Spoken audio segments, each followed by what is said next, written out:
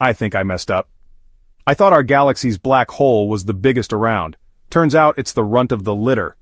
So, the supermassive black hole at the center of our Milky Way, called Sagittarius A*, tips the scales at 4 million solar masses. Sounds impressive, right?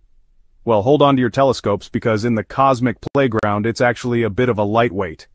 Just next door, in the Andromeda Galaxy, their black hole is 25 times heftier, weighing in at a whopping 100 million solar masses. And even that's nothing compared to the true giants. Take the black hole in galaxy OJ 287 for instance. This beast weighs an unbelievable 18 billion solar masses. And then there's the monster at the core of NGC 4889 in the Coma Cluster, boasting a mind-blowing 21 billion solar masses.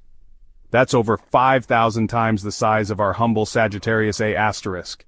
So next time you gaze up at the stars, remember, in the grand scheme of things, our galaxy's black hole is just a cosmic featherweight.